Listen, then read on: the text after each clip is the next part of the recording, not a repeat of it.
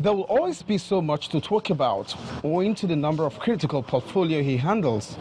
And on this occasion, the Minister of Power, Works and Housing is giving an update on activities of the 3 ministries under his watch. In no particular order, he explains to the audience the reasons why mass housing has not gotten on the way 3 years on. There is still no empirical evidence as to what people can afford and what they will accept. There is no proven evidence. And we think that we must do this before we start to build.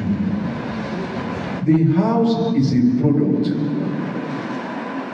And if you don't get the product formulation, packaging, delivery right, it will fail. When it comes to power, one variable resonates with most energy consumers: estimated billing, because of the deficits in supply of prepaid meters. The federal government says it has a solution. One of the policies we have introduced to address meters is the meter asset provider. What we simply seek to do is to ease the financial burden on discos who are contracted. By contract, they are the ones supposed to give you meters. They sign that contract. But we think that we can intervene by allowing other entrepreneurs to supply meters under arrangement with the discos.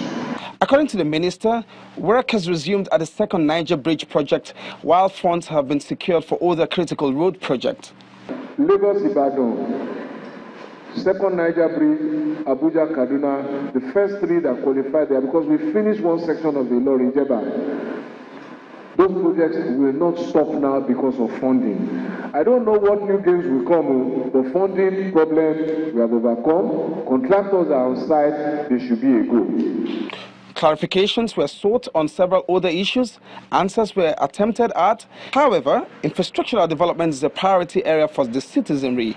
How quickly those are deployed will be most gratifying. Olu Phillips, Channels Television News.